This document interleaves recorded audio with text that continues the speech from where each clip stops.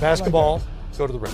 Go to the rim. Go Same front of the concept. rim, huh? Montrezl Harrell is on your list, yours and GA's list, of best offseason pickups, including the Bulls pickups, DeMar DeRozan, Lonzo Ball, and then the two Wizards, Kuzma, Trez, Ricky Rubio in Cleveland. I could come up with some other names as well.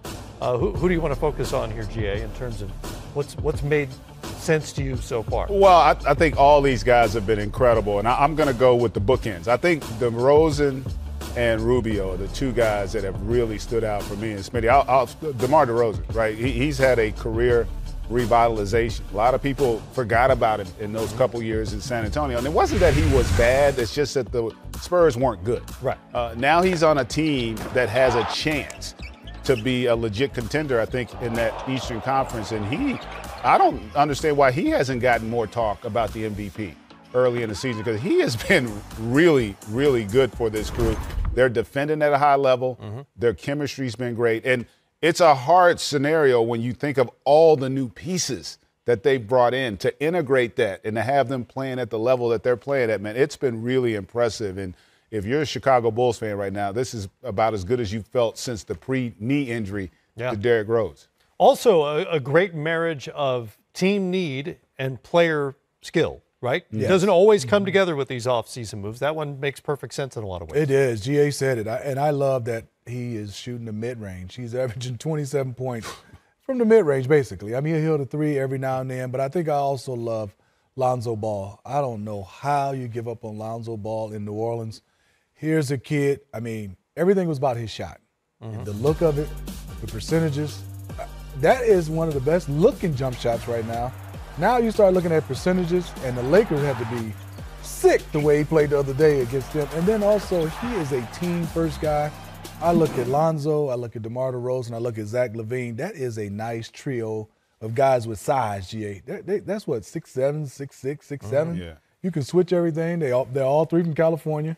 So all those guys are playing the right way. I love the way Lonzo Ball has worked on his shot, and now it's effective too. He's shooting like 44% from three. Yep, DeRozan and Ball accounted for 65 points in the win against the Lakers on Monday night. The two guys in the middle, Kuzma and Montrezl Harrell, are not only playing well as individuals, but Tommy Shepard, who was just promoted today, by the way, to president with the Washington Wizards. Executive of the year right now. He may well be executive of the year because, and this is not a knock on Russell Westbrook, but they solved a problem in terms of their roster by moving Westbrook in terms of creating some flexibility and bringing in these parts that make sense around Bradley Beal. And both those guys are playing their role, and obviously I think Kuzma is even playing a different role for me because I know he loves to score, GA, but those 9.1 rebounds, that is huge. If you can average a double-double in this league from basically a small forward position.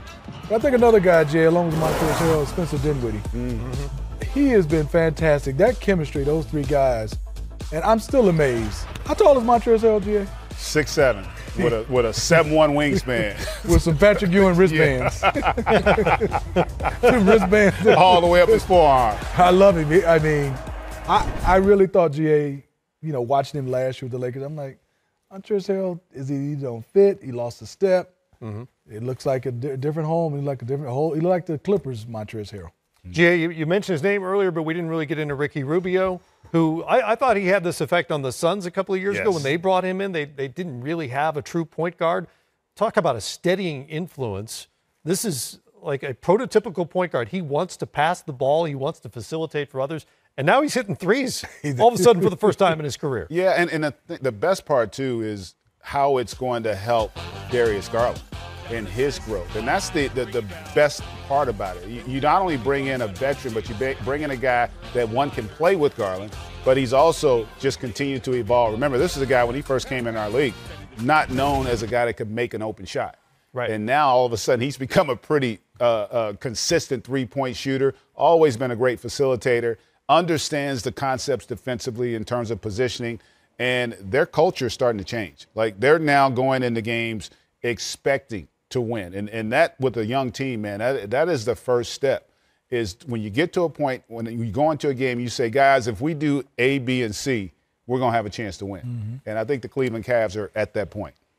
Watching them the other night against Boston, they're so much fun. There's such great energy around that team. They're long. By the way, there was a reason that Rubio had a reputation as a guy who couldn't hit an open shot, and that's because he could not hit an open shot.